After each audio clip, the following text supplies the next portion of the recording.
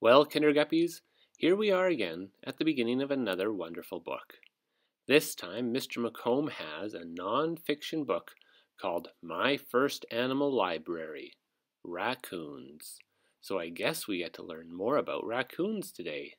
Are you all ready? That's good, because here we go.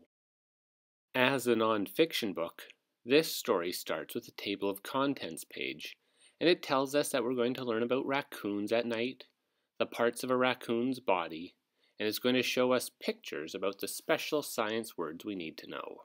Raccoons at night. The sun sets. Night begins, and raccoons wake up.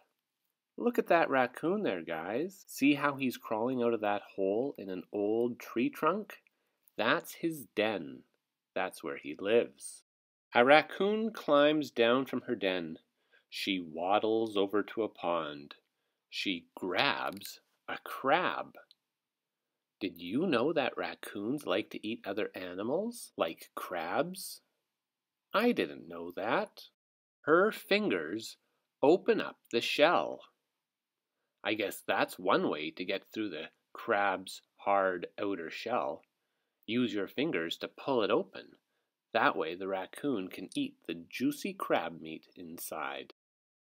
A raccoon's sharp teeth can rip the food.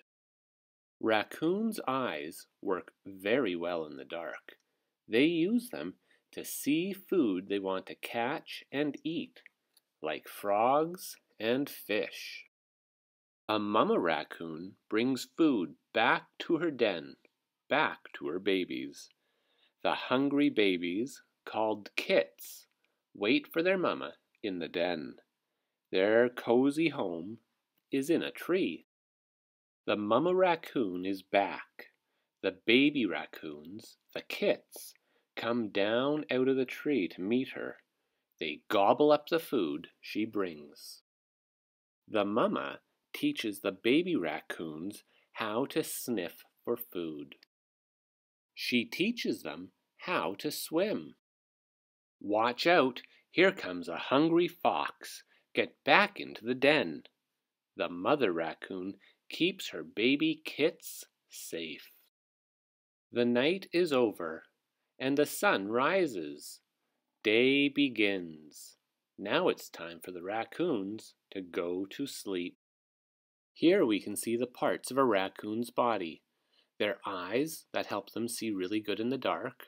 Their ears that are really good at hearing, especially helpful in the dark. And their nose, they have a very strong sense of smell. So even if they can't see, they can always smell what they want to eat.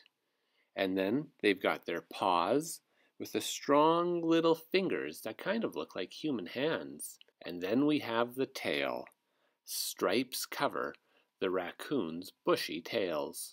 Well, Kinderguppies, that was a nice little non-fiction book all about one of our nocturnal friends, the raccoons. I hope this book made you wonder. Did you ask yourself questions?